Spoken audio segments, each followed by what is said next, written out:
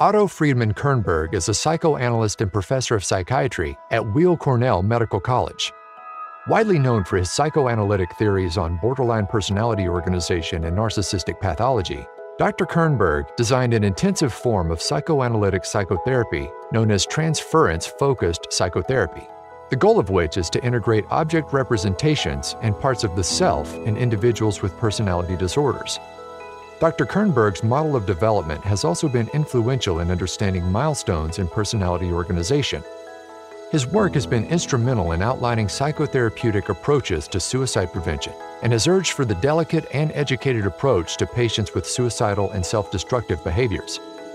Born in Vienna, Dr. Kernberg immigrated with his family early in life to Chile, where he studied psychiatry and psychoanalysis at the Chilean Psychoanalytic Society.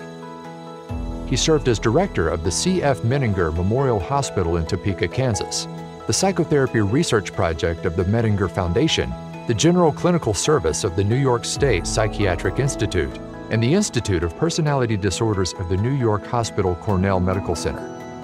And he has received numerous awards, including the Edward A. Strecker Award from the Institute of Pennsylvania Hospital and the George E. Daniels Merit Award of the Association for Psychoanalytic Medicine.